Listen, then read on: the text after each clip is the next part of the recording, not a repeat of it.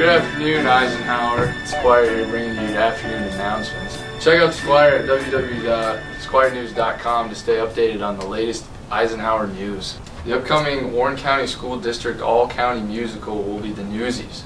Performance dates will be March 14th, 15th, and 16th at the Warren Area High School. Attention juniors that are interested in attending the Rotary Youth Leadership Program June 9th through 14th at Westminster College. If you are a student that is interested in the leadership experience and have the academic qualities and meet the criteria, please see Ms. Goleb in the guidance office for an application. This is a wonderful opportunity for our future leaders. And now on to sports. And now with some sports. We had a doubleheader Wednesday night, boys basketball and girls basketball. The boys played Youngsville. Tough loss. Tough loss. I mean, you always want against Youngsville because it's Youngsville, but the shots just didn't fall, and kind of a tough loss. I mean, it was. If they hadn't made their shots, they probably would have had them. It would have been a lot closer anyway. Yeah. The girls won though, 38-36, I believe, against Titusville. Had some really good movement. I mean, they did good. Yeah. I mean, tight game coming to into the end, Yeah. but they pulled it out and came out with the dub. Got it for senior night. That's right. That's it for sports. News from guidance. Students looking for scholarships should stop into the guidance office to check out the resources on the scholarship bulletin board. All high school students that are taking a phys ed substitution for gym credits, they need to turn into a form into the guidance office. And if this is not done, they will not receive a credit for that year. Blank forms are located in the guidance office. SAT testing. Seniors are reminded and encouraged to check out the scholarship bulletin board that is located in the guidance office. New scholarships are added weekly. SAT prep classes are available at the Higher Ed in North Warren. Classes start on Saturday, March 9th. Students may talk to Mrs. Golab in the guidance office if they want more information. This year's college reps will be scheduled during advisory only. Interested juniors and seniors need to sign up in the guidance office prior to the scheduled visits. And now on to the Mr. EHS interview. We're here with Brody Whitney to ask him a few questions about last year's Mr. EHS. So Brody, what made you decide to do Mr. EHS?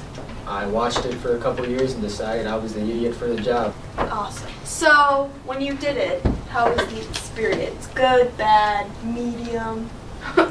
I said it was pretty good. I enjoyed it. There was a lot of seniors that I didn't really know very well, but you know, we talked, we chatted, good things happened. I got second place. It was all right. Yeah. So you got to know them a little better. That nice, fun camaraderie. Who won last year? Yeah. Joseph Bauer won because he bribed the judges with cupcakes, and that's my theory. I believe you wrestled a Sasquatch for your talent. Not a Sasquatch, the Sasquatch. The It was Sasquatch. a pain in my butt. Yeah. Did you get him though? Are you guys friends now or? Not really. He holds a grudge like no other. Yeah. Beef jerky. You know those commercials? Yeah.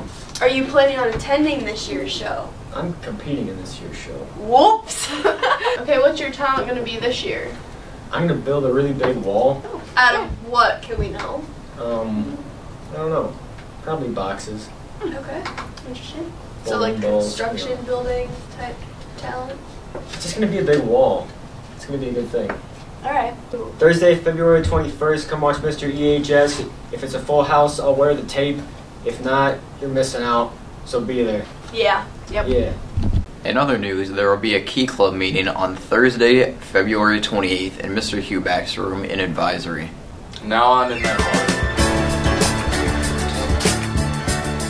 We're here with Josh, and I want to know about how many Valentine's Day cards are exchanged each year. 3. It's actually 1 billion. We're here with Mr. Vanetta, and I want to know what percentage of those who buy flowers on Valentine's Day are women. I would say it's probably in the 20% range.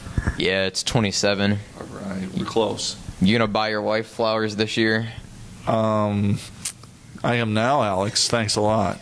We're here with Caroline, and I want to know how many roses are given for Valentine's Day each year. I'm gonna go with 3,000. It's about 50 million, actually. Alright, it was close. Close enough. We're here with Mr. Black, and I want to know, what is the most popular person to give a Valentine's card to? Your wife. It's actually teachers, according to this. Wow. I'm surprised. You think your students are going to get you any cards this year? Probably not. We're here with Austin, and I want to know, what are the 2 traditional colors of Valentine's Day? Red and white. Yeah, there you go. It's red and pink. We're here with Michael and Callie, and I want to know, what is the most popular Valentine's Day candy?